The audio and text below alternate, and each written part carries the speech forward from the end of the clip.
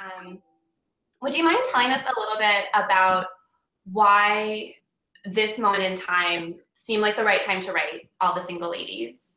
Well, in my case, it was a confluence of things that I knew as a journalist, because I'd been writing about the world from a feminist perspective as a reporter, an opinion columnist, but also just in terms of my reporting. I knew that the numbers of single women were rising. I knew that the marriage age was getting older. Um, I had read the stuff about, there are now more single women in New York than married women. And I'd read that there were more single people in the United States than married people. And I knew that this was a seismic shift. Just sort of having the basic journalistic and historical knowledge as a feminist journalist. So I knew that it was a story. And I also knew that it was a story that was in part about economic independence, that was about economic means, that was about race. I'd read all kinds of the scare literature aimed directly at African Americans, the Steve Harvey genre of sort of punishing messages sent especially toward Black women. I'd seen, I thought about the sort of rise of the say yes to the dress culture of wedding fetishization and the growth of the wedding industrial complex, which I understood as a journalist to be probably happening in reaction to a move away from marriage as the defining institution of adulthood for women. I understood all that as a journalist. I knew there was a great story there. It didn't occur to me to write a book about it, actually, until I was getting married. And the funny thing is, I had been single and written about my own life as a single person, as a journalist. In a couple, here and there, I have written personal essays, though that's not the bulk of what I do. I had written a story for Salon in, I believe, 2004 about my best friend and girlfriends as the new husbands, and the way that female friendship and friend networks, social networks, were doing the work of the familial work of being the care networks for women who are living outside of marriage. I had been unmarried through my 20s, but unlike many of my girlfriends who were also unmarried, I didn't really know many married peers. One or two people I knew married after college. But mostly everybody in my social network, my professional network, who was my age, was unmarried. But unlike many of them, I also was not romantically attached during my 20s. I had one on and off relationship for a couple of years that wasn't very stable or reliable. And when I was not in that, I lived like a nun. I wish that I could have had a casual sex life. I did not. It was just not, I wasn't built for it. I didn't have dates to weddings. I didn't go on vacations with romantic partners. And I think that, having not been in and out of relationships, having not had, having always been the single person at every event, had sort of, my identity was so tied to my singleness. It was such an unusual thing about me. There had, through my 20s and into my 30s, and I had never really been in love in any satisfying way. And I didn't know that I ever would be. I mean, I think this haunts everybody, right? Who lives independently and hasn't fallen in love or in a reciprocal or satisfying way. The thought that, like, well, maybe we just won't. And of course, there are lots of people who don't form those kinds of partnerships for a variety of reasons. Then in my early 30s, I did fall in love very swiftly and very seriously. And then we decided to get married. And so I was getting married at 35, which was great. I was very happy about it. But it was a big shift in identity for me. It was so strange to suddenly be the person who had the significant other after years of really being often the only person who didn't have a significant other, seemed permanently single. And then suddenly I had the boyfriend and I was going to have the husband. And so I was tracking the way that my friendships were changing, because it was a huge shift. My friends had been my vacation partners, my family, the people that I made my decisions about my healthcare policies, my jobs, my asking for raises and promotions, and bitching about my parents, and all of it all of it had been with my friends. And here I had this person that I was living with. We moved in together very soon after falling in love. And so there was a big identity shift for me. And then when we were getting married, the way that people treated me was so striking. They acted like they were happier about this than they'd been about anything else in my life, including simply falling in love, which for me was the big shift. It was meeting somebody who was a good romantic partner and who I fell for, that was much bigger than getting married. Like getting married was kind of a technicality, and we did it for a number of reasons that weren't about, life-changing things. It was just made sense for a number of reasons. Falling in love had been a big deal, but also building my career, making my home in the world, making New York City my own, finding my friends, forming a family of human beings, becoming an adult in the world, all of which I had done prior to falling in love. And yet I was being treated in many ways as if this was the signal achievement of my life at 35. And it was like, no, I'm 35 years old. I have a life. I'm a whole person. And my husband was 45. He's 10 years older than I am. And even the sort of the rituals around marriage, and this is not to, I don't want to make anybody feel bad, the people who do this and embrace this, and of course ritual and celebration all has its part. And we had a party, we had a big party, it wasn't a traditional wedding, but it was a big party. We invited lots of people to come. I don't want to pretend like, oh, we eschewed all that. No, but the sort of like registering for plates, and it was like, we are two adult people. We have too many plates. We had big lives full of plates. Like we're grown-ups. This is not the beginning. And it made me think in a more personal and lived way about this, that all the sort of expectations around marriage, we're still treating it as the defining entrance into adulthood. When for me, it had nothing to do with the beginning of my adulthood. It was something that was happening to me in the midst of my adulthood. It was something that was happening to me in part because I'd become my own person independently.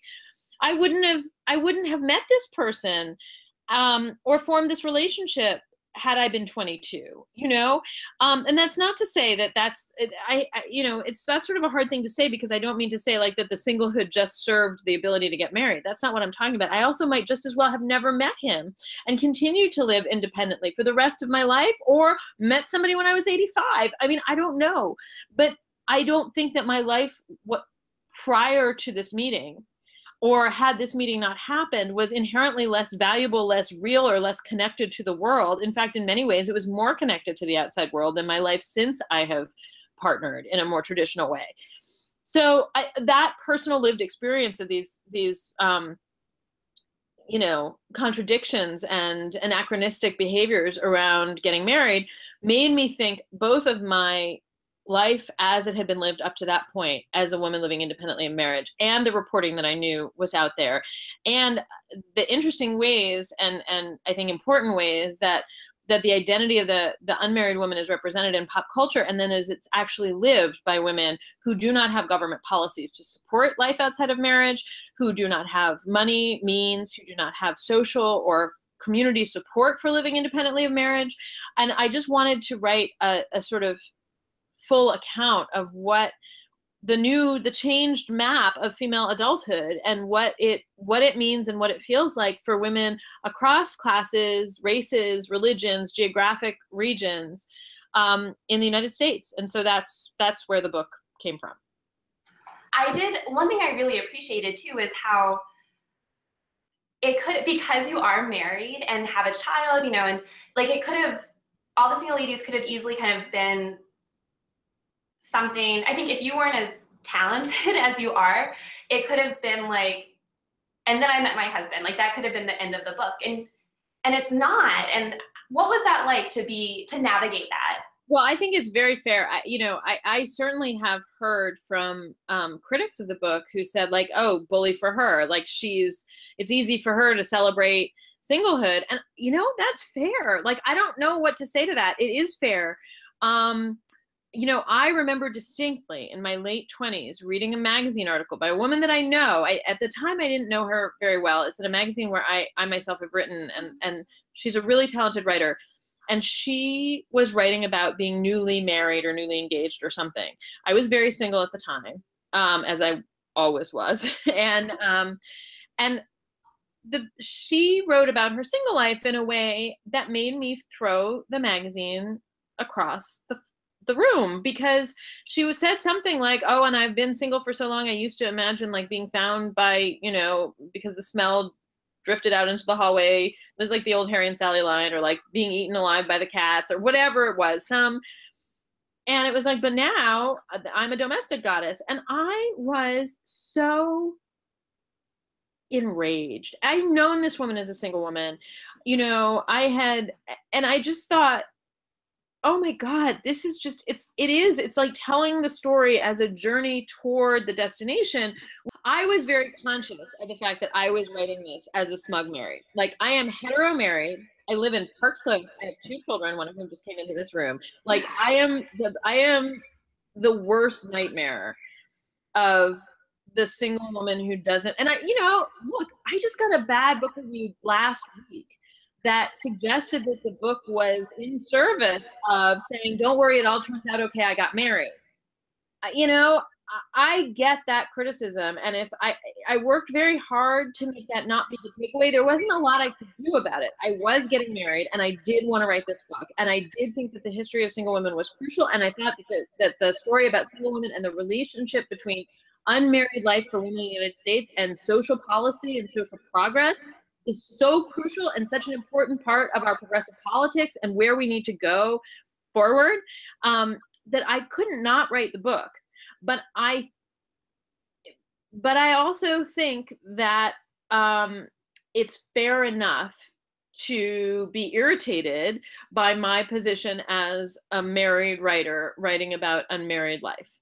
There's nothing I can do about that. It's, and except to hear that criticism and say, yeah, I get it. I felt the same way. I made an effort not to. Look, one of the things I made an effort to say in the book, and I do hope it comes across because it's really important, is that while not wanting to be dishonest about the happiness that my particular relationship brings me, and it brings me tremendous happiness, and I feel, extremely lucky to be in a good relationship. One of the things that we are never honest about is the variety of ways to be unhappy within marriage, right? Well, first of all, that even a good relationship that makes you happy, as I am in, involves tremendous sacrifice of independence, and that is a real loss. It's not like, a fake loss. I miss dancing on the tables or whatever. No, it involves loss of depth of friendship with people. It can involve a withdrawal from the world. I miss my independence in certain ways. It involves, sort of sacrifice and putting your needs, alongside the needs of others in ways. And that's not that single people don't do that too. In fact, single people are much more likely to take on the responsibilities of family care, of parental care, of doing a lot of the work of society, of being involved in politics and helping in community outreach stuff. And so it's not as simple as you get married, and marriage depends a lot on the quality and the timing and the circumstances. And one of the things that I thought to make clear in this book is that married life does not equal inherently happier or less lonely life for women. We have this thing because married life remains a sort of imaginative norm, even though it's not necessarily a lived norm anymore, so you think of a human being, a woman, and imagine that she is lonely, right? And that she always thought she'd have a different kind of life, that she always thought she'd have, a different set of satisfactions than what she has. She is unsatisfied with what she has. She feels lonely and cut off from the world, right? And she feels like she would have connections that she lacks. Now, that woman, if you imagine her single, it's totally, you fill in all the blanks. Oh yeah, she thought she would be married. She thought she would have kids. She had a vision of herself as a kind of person who had a happy family that she doesn't have. She's missed that train, and society fills in that narrative, so that if in fact you are in that situation, and there are plenty of women who are deeply saddened by the fact that they haven't found a traditional romantic connection, that they don't, perhaps if they don't have traditionally configured families, if they don't, they don't have a partnership, they don't live with somebody, all kinds of things that women are truly sad about, truly wish in some cases that they'd chosen differently at different points in their lives. All that is real. That's not made up, right? And you want to be able to acknowledge that. But at the same time, you take that same vision of that same woman. And the fact is, she can just as easily be a married woman. And in fact, often is. We know this from like our friends, our families, right? Married women can feel tremendous regret about the life that they did not lead. They can feel totally estranged from the person that they are married to. That is a very common experience of marriage, of especially marriages begun early in life. Well, I don't know. I mean, I don't want to say specifically youthful marriages turn out poorly. That's not necessarily the case. But we know that this is also a familiar story of the married woman who has all these regrets about a life she didn't lead, a degree of independence, perhaps professional or social bonds and investments that she doesn't have, that as a young child she thought she'd have, and yet she's now married. She doesn't feel a connection. She feels misunderstood. She doesn't feel known, right? We all know that can be just as true. But we don't send the message that that state of loneliness is symptomatic of marriage, right? The same way that we say, oh, it's symptomatic of singlehood. Both states can exist in both, but that loneliness, unhappiness, dissatisfaction is not actually tied to whether or not you're married. The form it takes is tied to your circumstances, but the human condition of loneliness or unhappiness is not tied to your marital status. And there's been lots of research on loneliness that says exactly that. It's not about whether or not you're married. However, our narratives are so in place to diagnose it as being related, if you are a single person, to your singleness. We never view it as symptomatic of marriage. Right. And so that's one of this, some of those associations are the ones that I would like to challenge and to complicate and say, actually, yes, unhappiness and loneliness is a reality for lots of women who are unmarried and unattached in a traditional romantic configuration. But unhappiness and dissatisfaction and loneliness are also the condition of many married women who are married in, like, you name it, fairy tale wedding to like handsome person, hetero wonderland, at 23, honeymoon in Mallorca, and they might be just as unhappy, even though they've had this honeymoon end of a Disney movie send-off. They might be just as happy, and in fact often are, 5 years or 10 years after that marriage, as somebody who never had that wedding to begin with. And society just tells her in part that it's the absence of the wedding that's led her to that condition of unhappiness. Which I think one of I loved so much about the book, but I really, really appreciated how you traced the social and economic limitations put on women, right? That like part of why you can have a happy marriage now and you can be fulfilled is because it's not your only option. I think, is it when you're talking about like the revolution in the 60s, like revolution is options, right? It's different opportunities for women. Right. It's not that. So that what happens when you have the social movements, and this includes certainly the women's movement, the civil rights movement, the gay rights movement, the sexual revolution, the legalization of birth control and abortion that permit women to have reproductive autonomy, which is so key to their being able to live independently from men. What you have is not just one alternate path. The trouble with the marriage model, which was reliant on women being economically, socially, and sexually dependent on men, right? The government, society enabled men to be earners, to be the people who made the money, right? And women didn't have those same options for a long time. And thus you had a class of people, women, who were dependent on men if they wanted economic security. In turn, those men were dependent on the unpaid labor of wives to raise their children, take care of their houses, so that enabled them to be in the public sphere and go and do the work of wage earning, right? That was just, marriage was an institution that organized power according to gender in this country for a long time. Now, what happened when you, and what that meant is that you took all these millions of women and, and put them all sort of on a similar path. You kind of had to establish a connection to the kind of person who could keep you economically stable. If you wanted a sex life that was socially sanctioned, if you wanted to have a family, all that had to be done under the umbrella of this institution.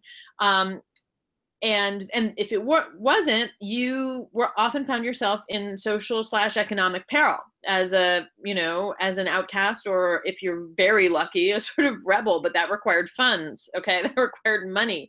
You got to be the rebel. Right. So, basically what the social revolutions in the 19th and the 20th century, wound up doing. And again, starting with abolition, suffrage, moving into the labor movement, the settlement house movement, and then the 20th century social movements, was enable women to have more choices. So it put women in the workforce. It expanded opportunities for more people to go on to get secondary educations, to go into different kinds of careers. It did result in the legalization of reproductive autonomy, access to abortion, the ability to decide when, if, and under what circumstances to have children. A sexual revolution that changed norms, that enabled you to have an premarital or extramarital sex life. All that stuff combined to give women things they could do with their life besides get married. And in some cases, those things take up the whole life, in some cases. So marriage can be a part of a life that also may include working for wages, having children on your own, finding economic independence on your own, having an autonomous sex life, and we also have expanded the ways in which we can conceive of marriage to now include same-sex partnership. Of course, it's very common. Lots of unmarried women have live-in partners. That's increasingly, basically, we've changed the configurations of family and the sort of notions of what constitute an adult female life. Of course, a lot of this stuff is really dependent on policy. And this is one of the things in the new administration that is really determined not just to roll back the advances of the Obama administration, for example, when it comes to the ACA coverage, but to really roll back advances. I mean, there's no question that Roe is imperiled. And not only that the Republican Party is very interested in rolling back access to contraception itself, which was legalized first for married couples and then for single people, 50 years ago. But 40 and change years ago. But if you actually took away women's ability to control their reproduction, if you fail to enforce, for example, things like sexual harassment protections that enable women to be in the workforce without fear of harassment that sort of affects them as a class of worker, what you get are conditions that do not make it easy for women to live independent lives. And that's something that's really at stake at this point. Throughout my book tour, which was largely before the election, I published this book last year, lots of people said, are we going to go backwards? Are we going to see a decrease in the marriage age? Are we going to see people marrying? And my answer was that, sure, there'll probably be variances like that, because we do live in we make big leaps forward and then there's small backlashes, and, there'll be sort of trend lines that probably move backward and forward. But that really, barring a massive change in social policy and economic policy, I didn't think we were going to completely go back to an era in which most women married between the ages of 20 and 22. I think that is, given the scope of what this new administration wants to do, I think that we are looking at a point of real peril for women's ability to live independently, because they do want to go much further in terms of the rollbacks of rights and protections that enable women's independence from marriage. And I was wondering, how do you see that emergence of politically engaged, active young women? How do you see that relating to this presidency? Well, I think that it's, unmarried women have been a tremendous political force, especially as their numbers have grown. And something that I predicted that I was both right and wrong about this election was that unmarried women could be the deciding factor. They are the segment of the electorate most likely to vote left. And in fact, once again, they voted by a much higher margin than just women. They voted for the 23% of the electorate, and they voted for Hillary Clinton 63 to 32% over Donald Trump. There is one area in which I was wrong, and it's interesting. I'm still trying to get to the bottom of how I was wrong. White single women. So white women always vote Republican. They have always voted Republican, white women. And I think but white single women are the segment of white women who vote Democratic, or have in the past two elections. They voted for Barack Obama over Mitt Romney and over John McCain. White single women voted for Donald Trump. But, and there's so it's possible, as some people have argued, that this is a question of income inequality, and that a lot of the white single women who we're talking about were, you know, working class white voters in the Midwest. I'm not sure. It could be that's possible. I'm unsure about that diagnosis. It could be women voting with an eye to their racial privilege. It could be, you know, which is, you know, the thing is that Clinton's proposals, which were actually very, very progressive, when it came to issues specifically affecting women, unmarried women, sort of new contemporary family configurations, and people of color, these were, she was talking about paid leave. She was talking about subsidized daycare, raising the minimum wage, raising the wages specifically of caregivers, fields dominated by women and often single women, minimum wage workers, 2/3 are women. So it seems unlikely. That's the most progressive economic platform that any president has run on, really, in our lifetimes. And it seems progressive, especially with an eye to single women. So I haven't been totally persuaded by the idea that it was just like single white women who really cared about the Trans-Pacific Partnership. I'm not totally sold on that. I do think there is a possibility. Obviously, white women voted with an eye toward their racial privilege. This is, you know, a larger trend that we saw this year.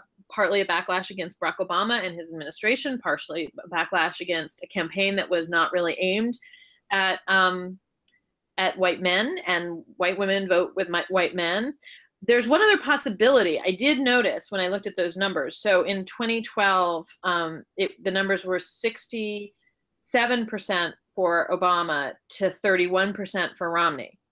And in 2016, it was 63% for Clinton versus 32% for Trump. So it's not like and they were the same percentage of the electorate. So it's not as though unmarried women moved over to Trump. He gained by only 1 percentage point, and she lost from Obama by 4 percentage points. So one of the possibilities is that those white women were young white women voting for Jill Stein, because there is a category of third party that takes 5% of unmarried women of all races.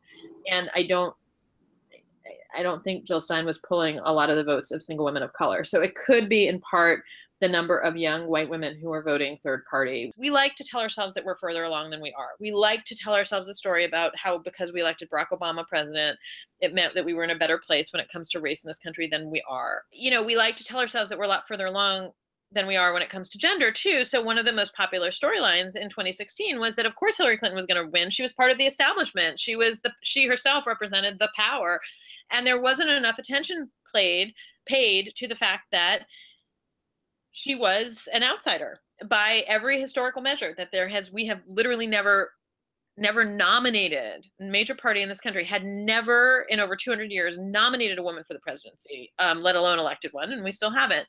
We've never had a woman vice president. I mean, this is over 50% of the population that has gone wholly unrepresented in the executive branch.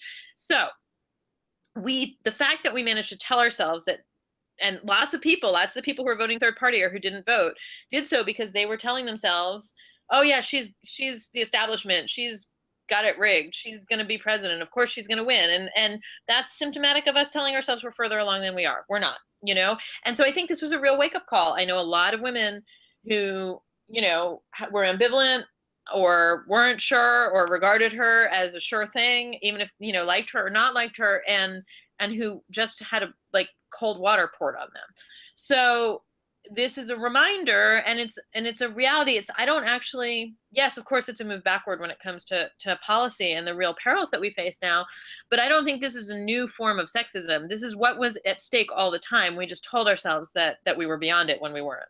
I really appreciated how you brought so much awareness into race, about race and class, into all the single women, all the single ladies, that, you know, Black women were actively barred from suburban domesticity, and that in a lot of ways they were the ones who had to work to support this idea of the married utopia, right? How did you keep that focus broad, especially as just like a white formerly single woman? Like, how did you make sure that those stories were told?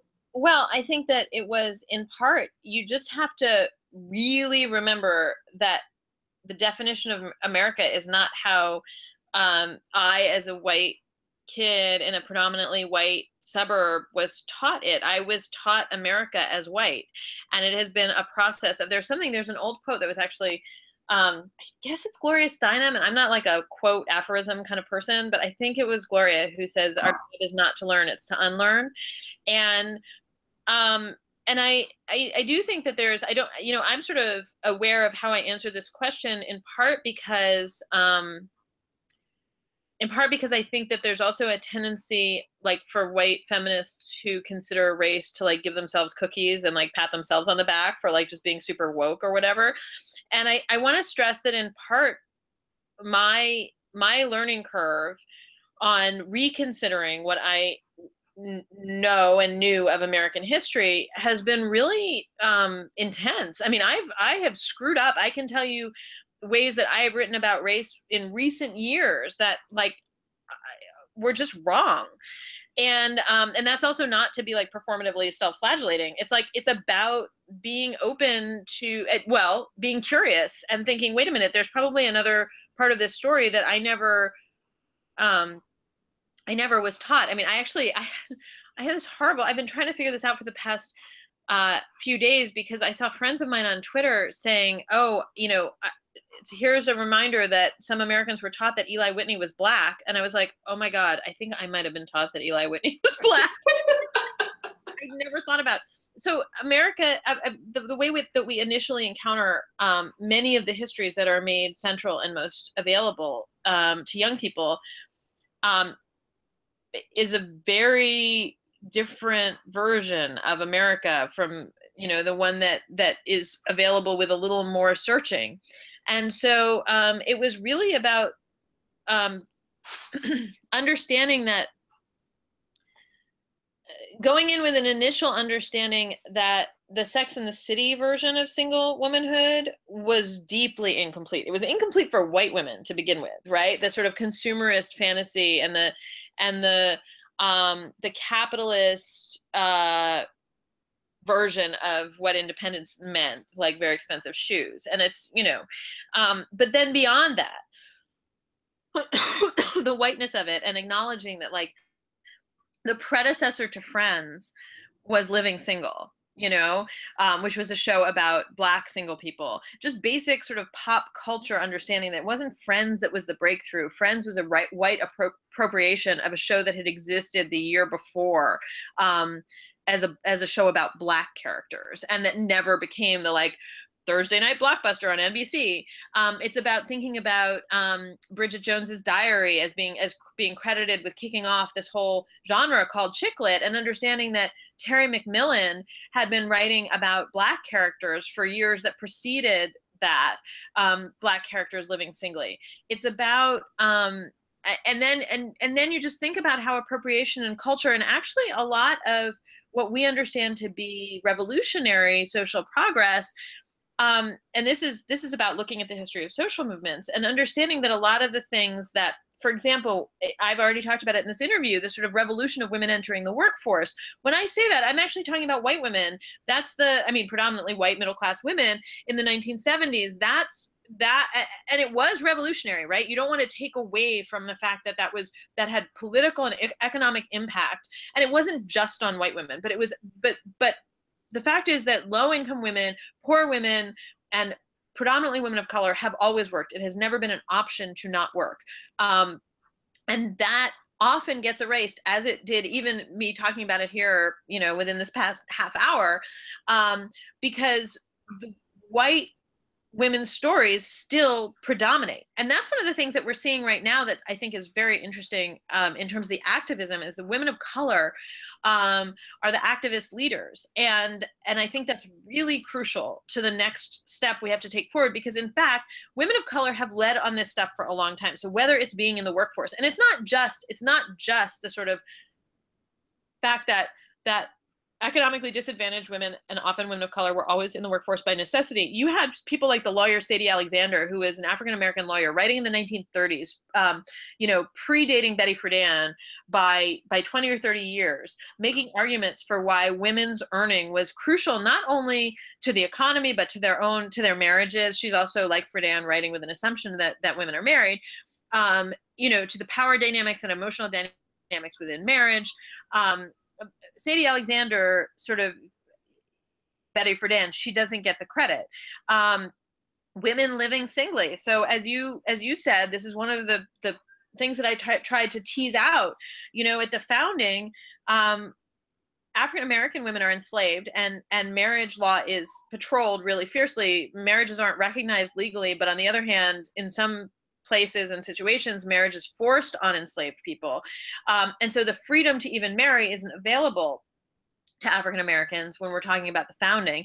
And yet, unmarried women in the colonies, you were considered a spinster. Anything up to age 26, then you get considered a thornback, which is an unpleasant name for like a sea skate. It was really, unmarried women were very, very rare in early America, unmarried white women. Then after emancipation, Black women, for a series of economic reasons, and because it is now legally recognized, marriage rates go up for African Americans. And it's in this period that actually after the Civil War, when a lot of white men are going west as part of westward exploration, that East Coast women find themselves without a lot of husbands to choose from, because there aren't that many men. The East Coast sort of empties of men. And you have a generation of middle class, predominantly white women, who wind up living unmarried lives in the late 19th century. And in advance of emancipation, they throw a lot of their energies, suddenly unencumbered by the duties of wifeliness and motherhood. They throw a lot of their energies into social movements around them, often religiously motivated movements, including abolition, then suffrage, the labor movement, the settlement house movement. And you see unmarried women in the ranks of leadership of all these social movements that wind up deeply changing the economic and social circumstances of women and people of color in the United States. Then there's this pushback in the mid-20th century that's always been read as, after the war, after the Depression, and after women had gone into the workforce as Rosies during the war, white women, and in fact, a lot of the models for Rosie the Riveter were women of color. Then they get pushed back into the home. But it was a little bit more than that too. And this is something that Friedan was writing about when she wrote The Feminine Mystique. It was also pushing these women who'd been living singly at the beginning of the 20th century back into marriage. A lot of things conspired at the same time. The medical profession started to treat singlehood as a perversion, lesbianism, close ties between women as a perversion. Those things were new at the beginning, in the sort of beginning to mid 20th century. And you see white women in post-war America pushed into this middle class sort of sarcophagus, suburbs literally built, with government loans, excluding Black families, highways built to deliver the white men to those suburbs where they were supposed to have, wives and children waiting in their perfectly manicured homes for their lawns. But a lot of and the government's behind this structuring of the middle class, right? This is what we think of as when the government really did get behind, like creating a middle class in the United States, creating a strong manufacturing atmosphere, building the infrastructure that gets the goods from where they're produced to where they're going to be sold, invests in the GI Bill. But what we don't, and that culture of creating the middle class in part was built on reestablishing white women as wives, early married wives. And that's the highest, that was when more American women were married, while they kept, in the years that they've kept track of it. That was the height of early married culture in the United States for women. And women were dropping out of colleges that at the beginning of the 20th century, they'd suddenly won their way into being able to enter. They were dropping out to get married after their freshman, sophomore years. Girls who didn't have engagement rings, but by graduation in like 1960 were given lemons at graduation instead of flowers. Super early marriage culture imposed on white women.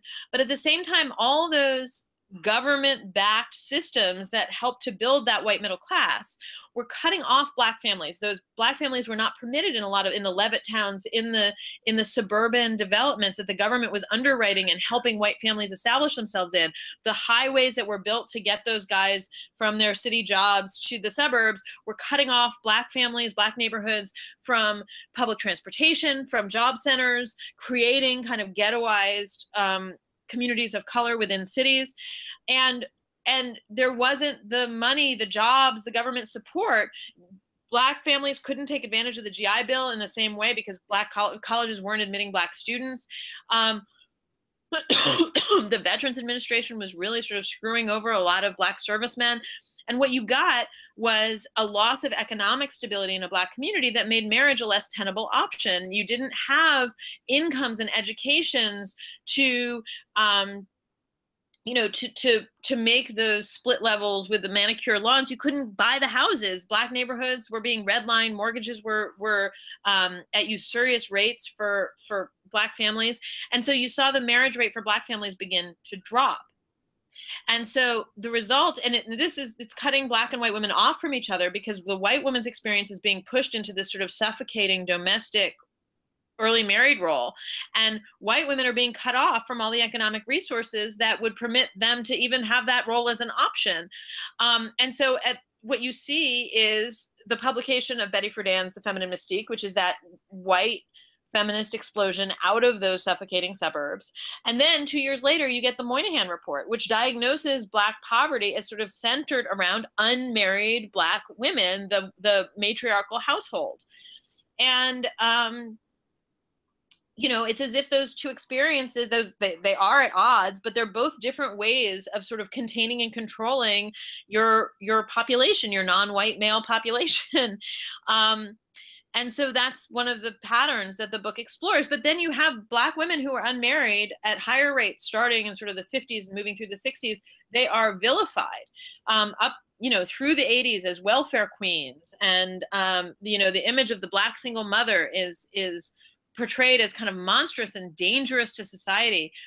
And then when white women begin to imitate the same behavior, not marrying at the beginning, which, begins to happen in the 70s, not really, but really starts to explode in the 90s, then it gets celebrated so that you have something like Sex and the City, which treats unmarried womanhood as a revolution, a social revolution. And again, as it is, but that's a revolution that originated in response to economic necessity in a Black community.